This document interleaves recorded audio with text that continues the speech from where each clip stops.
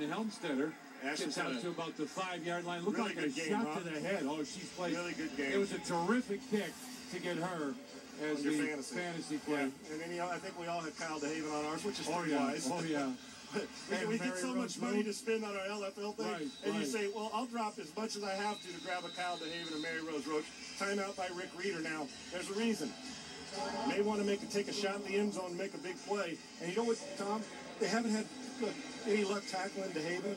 I'm not so sure I don't put the ball in DeHaven's hands to see if I can't get a home run. And Rick has got a couple of plays where it's going to go to DeHaven and then come back to a quarterback. He's got some things here that are still in play that he may need right now. They need a touchdown for that point differential. Yeah, folks, it's 34-6. You say, what the heck's Baltimore doing? This is kind of cheap and bad football. No, we've talked about it. We got to beat it up because it's so important. And don't kid yourself, Tampa and Orlando also watching. 2 years ago, they're watching. This is huge because point differential matters. You never know what's going to happen in the games in front of you. All you can do is take care of your business, and your business says when we're in the position we're in, score as many points as we can. What a game we ought to have next week. Las Vegas was terrific at Chicago in their opener. Boy, and they Seattle shocked people, looked great. huh? Oh, yeah. Next Friday night, DeHaven comes in motion to the right-hand side. Moon fades back. Looking, it is caught by DeHaven. She's got it out near midfield.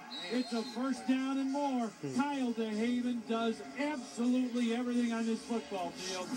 A great catch, first down, and they got to hurry. 13 seconds left. They got to stop this clock. DeHaven went in motion and ran what we call a little wheel route. It's a flatten up, Tommy. Came across motion, goes to the flat, look to the flat. Nice job. Baltimore's calling timeout. Little flatten up to throw the ball down the field to take your shot. Nice throw by Stacey. I love Stacey Moon's ball position. I call it keeping it loaded up, Tommy. She doesn't have it too high or too low because when you throw it, you got to get that ball loaded on your back shoulder, and it's always in position to throw. Nice job, and she's accurate with the football. Her growth from last year to this year is spectacular. It's huge. And she hasn't had to throw much tonight, but when she has had to throw, she's been very pinpoint and accurate. Let's listen to DeHaven on that last catch. Let's listen in.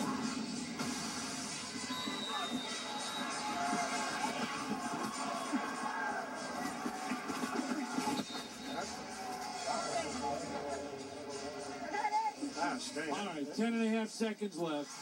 We can't say enough about Toronto. They've been terrific with 8 days of preparation. You bet, Tommy. I give these girls a lot of credit. What a great night. Yes. Pitch goes back. Here's that double throw. Looking long, looking into the end zone. Got her. Touchdown. Oh, yeah. Penalty flag. Penalty flag. They'll decline this. This is offsides, I believe, against Toronto. Oh, a little pitch back throw to DeHaven. Tommy, you know what? We've seen some spectacular players. Let's listen in on the call. Legal defense on the linebacker. That penalty is declined. Result of the play, touchdown. Wow, that's a huge touchdown. Kyle DeHaven. Wow. Good gracious, folks. What else do you say? Pitch. Little Morgan Spencer, the backup quarterback, making the throw down the field. And look what she does, Tommy. Highest point, reaches and catches. If she allows that ball to get into her body, it's an incomplete pass because the defensive back comes and makes the catch, or makes the knockdown. Nice Going job. for 2. Third touchdown tonight. Up 40-6. Moon. Handoff around the left side. Yeah. Jones is in, and the 2-point conversion is good. You heard the buzzer go off. It's 42-6. Yes, sir. There's a phone booth we got to remove because Kyle DeHaven just stepped out of it. To put that Superman jersey on again. Unreal. Unreal. They are. But Toronto, standing ovation in this building tonight for these girls that have had 8 days to get ready for a good football team. Toronto, great credit. Girls ought to be proud of themselves tonight. Fans gave them a great ovation. They're standing ovation. 8 days to get ready for a good Baltimore team, and Baltimore played physical. Great job up front by the line. Excellent, excellent work. And we got Kyle DeHaven stands by, Tommy, with our Lauren Gardner. Go ahead, Lauren.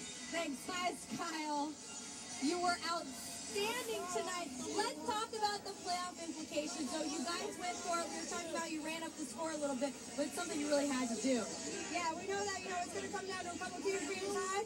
And we know we had to get some points. So we got to get the points if it comes down to tiebreaker because we're in the hole right now. So no matter what, we just want to keep punching it in, no matter what. You were incredible on both sides of the ball. Tell me, how do you keep up your stamina during this entire game? I know, I just don't think about it. She doesn't think very hard about it. Kyle, congratulations on tonight's victory and your performance. I'll let you go celebrate with your team, guys.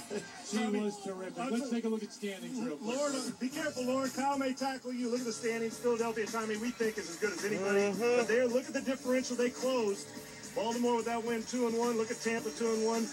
Great job going from minus to plus tonight in the point differential by Baltimore. Tommy, great job tonight, my man. You too, partner. Final score tonight from Ricoh Coliseum.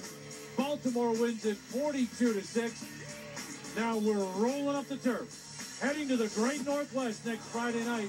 What should be a terrific game when the Seattle Mist hosts Las Vegas Sin in the Western Conference Showdown. That's next Friday night.